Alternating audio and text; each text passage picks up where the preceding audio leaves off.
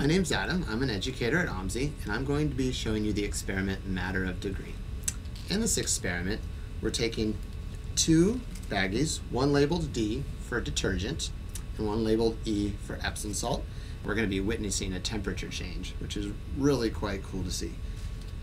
For the detergent, we're just using washing soda. This is the brand we use. Many brands work just as well, but you just want to make sure that it contains sodium carbonate.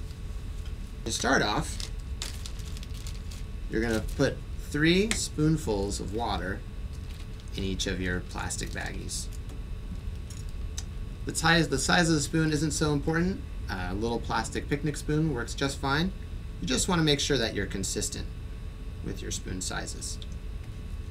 Now that I have water in my bags, it's time to add our powders. First, I'll add a spoonful of our detergent.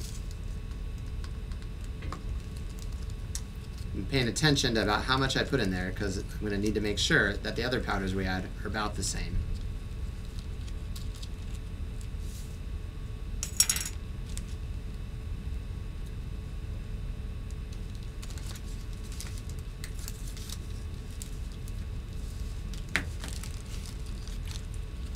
Looks about the same.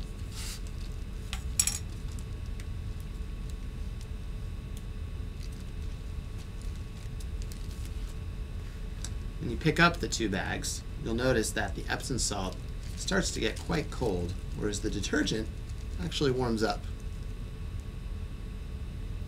One of the extensions uses calcium chloride as well. It's the same thing they use to de-ice roads. You can pick it up at most any hardware store. And the reason we wanted to show this to you is because it can get uncomfortably hot.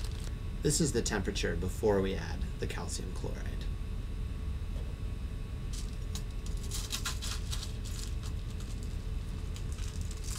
Again, same amount of powder.